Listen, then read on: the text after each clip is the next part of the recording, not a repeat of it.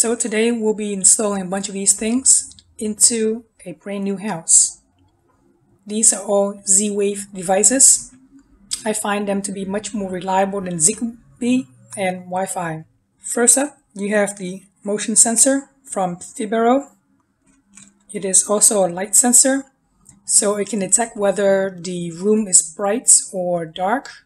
This is very useful because it can also detect if there's motion, and if there's motion and if it's dark, let's turn on the lights, for instance. It's also a temperature sensor. That way you can use it as a fire alarm, almost like a fire alarm. Next, you got the standard door and window sensor. In the picture it looks small, but in actuality it is quite big. This is the sensor itself. This is the magnet. So if the magnet moves away from the sensor, it'll trigger to let you know whether it's open or not.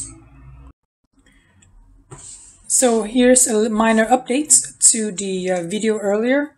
The fibril Z-Wave plug is not compatible with Home Assistant.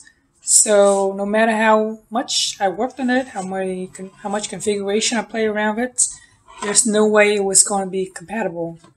I contacted the company and they gave me a different one. They swap it out with this power switch, Z-Wave, from Zeus. It is much bigger than the fibril. Here's the plug that you plug into the wall. This is the Z-Wave intelligence module, I guess.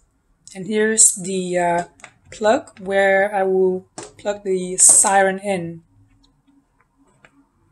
If you manually have to turn it on and off, there's the button right here. It doesn't do anything right now because it's not plugged in. There's no battery unit inside. Next, you need a Z-Wave stick. This is one of the best Z-Wave stick I've ever used. This lets you talk from the Raspberry to all of these Z-Wave devices.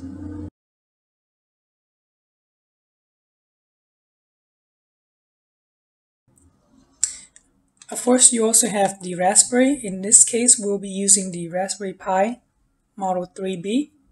You can also use the Raspberry Pi 4, but I find that it's a little bit overkill. You also need a 16GB micro SD card. So that way it will load up the operating system onto the Raspberry Pi. So all of this is about 4 door sensors, 3 motion detector, the Raspberry Pi, the hub, the Z-Wave stick that I showed you earlier, the siren. All this system can be had for about $500. The last piece of the puzzle is this siren. It is massive.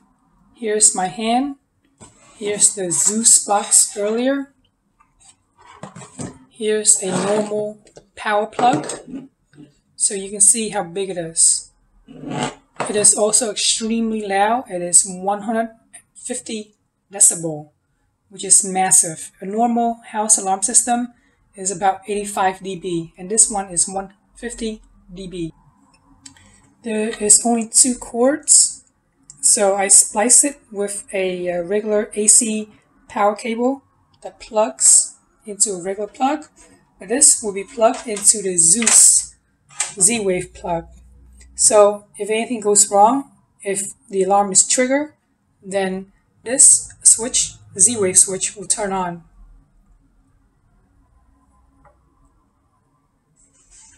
Do not plug this in while you are in the room because you might go deaf. Plug it only into the Z-Wave. And then make sure, of course, the Z-Wave is off before you plug it in, of course. And then go to Home Assistant and then turn this Z-Wave on to give it a test. but I would never plug this in directly into the normal outlet because you might go deaf. It is extremely loud. Let's head on over to Home Assistant to see how we can configure everything all together. I assume that you know how to find your Raspberry Pi on the network. If you don't know how to find your Raspberry Pi, just open Advanced IP Scanner. This is a useful way to find all your devices on the network. Hit Scan. You'll find a bunch of devices that will pop on. The manufacturer will be Raspberry Pi. I have a bunch of Raspberry Pi, but I know for sure in this instance it is 192.168.179. Going into the IP address, :8123, it will ask you to log in. And once you log in, click on Supervisor, click on System, go down into the three dots, go down to Hardware. Here you'll find the serial ports. Take a look at this, and in the configuration page, we'll be adding this line only when it asks for it. So I'm going to copy it into my notepad, and then we will add it. Go into configuration, go into integration, add integration, go all the way down to Zwave. Make sure that you paste in the USB path, which we copied earlier before.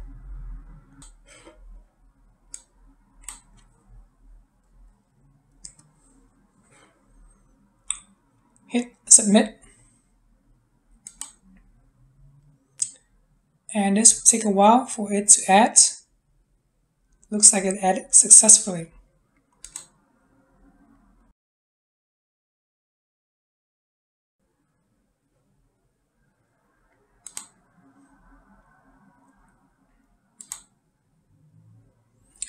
It looks like it was able to detect the Z-Wave stick. The first thing we're going to add is the door sensor. Go into the Z-Wave Network Management, click on Add Node Secure. On the door sensor itself, pull the battery tab. If you pull the battery tab already, then you should pop it out, take the battery out, and put the battery back in. If it did successfully add, then you can go back into the integrations, click on Z-Wave, and you'll see two devices. Looks like it added itself already, so let's see. There we go. The first one, the first indoor door sensor has been successfully added. I highly recommend writing the numbers in the back. So for this one, we'll be labeled number 1. I'm going to click on it. I'm going to click on this settings. The name will be door 1.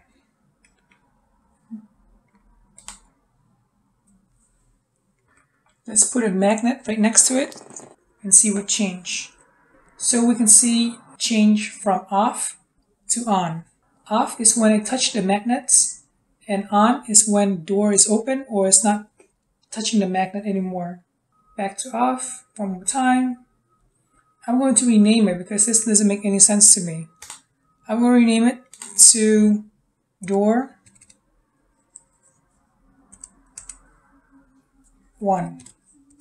This time, the alphabet version, not the numeric version.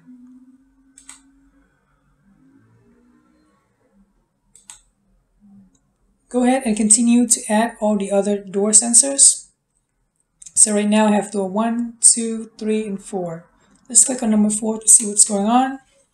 Number 4, I renamed them accordingly, and right now the sensor is on because the magnet is not nearby. Let's put the magnet nearby and it should become off, and it did become off. Very good. Let's go on and continue with the motion sensor. To install the fibril motion sensor, it's a little bit tricky. Twist to remove the cap. You'll see the battery. Next to the battery, you'll see a small button. Press it 3 times to add it into your Z-Wave network. So let's do one from the beginning again. Click on Configure your Z-Wave. Click on Add Node Secure. Pop off your motion sensor cap. Triple click on the small button, and then wait until it is solid blue. If it's solid blue, that means it has been added. And hopefully once it's added, it will look something like this. You will see a bunch of sensors just added in. Let's click on renaming it as before. Motion 1.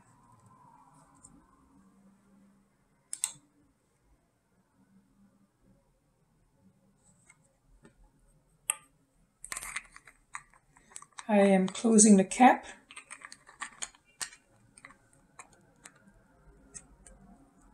Let's see which data is useful for us. We can always go into the developer mode, developer tool, go into states and click on type in motion to see what's going on. So we are going to the binary sensor. So if there is movement, then it will be on. I'll wave my finger in front of it. There we go, it's on. If there's no motion, then it should turn back to off.